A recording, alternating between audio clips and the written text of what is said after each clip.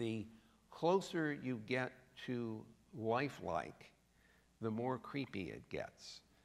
And seriously, if you've seen some of the robots that are being made in Japan that are being used in hotel lobbies and things like that, and apartment stores, department stores, they look like they're kind of dead bodies that are animated, you know, sort of zombies.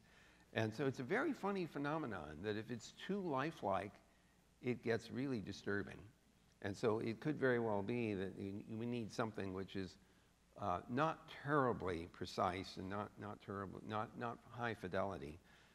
Those of you who've ever seen a movie with Robin Williams called The Bicentennial Man will appreciate the transformation as he goes from a very stylized looking robot to one which is very nearly human. And of course, eventually he ends up being essentially human, and that was his objective. It's sort of a Pinocchio story.